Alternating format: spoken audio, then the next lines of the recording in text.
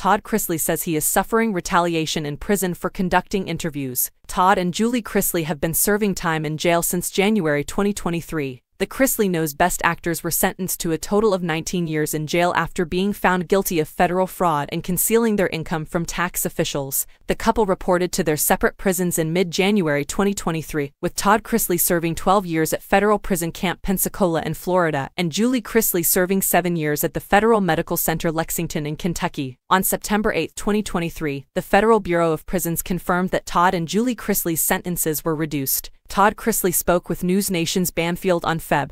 21 about his living conditions while detained and said that the prison retaliated against him by not allowing him into the prison chapel because he was conducting interviews. They made the priest leave in the middle of his service. They've never discovered any contraband in there. This is the second time they've done that, and they did it this morning after learning that I was going to do another interview with News Nation, he told senior national correspondent Brian and Tin. So, that was their attempt to scare me. I simply walked out and said, it ain't gonna change what I'm gonna say. In a statement to TODAY.com, a Benjamin O'Cone from the Federal Prison Camp Pensacola Office of Public Affairs said, for privacy, safety, and security reasons, we do not comment on the conditions of confinement for any individual in our custody, nor do we comment on anecdotal allegations. O'Cone did, however, provide general information on the prison's objective, which is to operate safe, secure, and humane facilities. We take our responsibility to protect the individuals entrusted to us very seriously, as well as the safety of our staff and community. Humane treatment of the men and women in our custody is our #1 responsibility. All claims of wrongdoing, including retaliation, are reported for administrative action and/or criminal prosecution, as appropriate.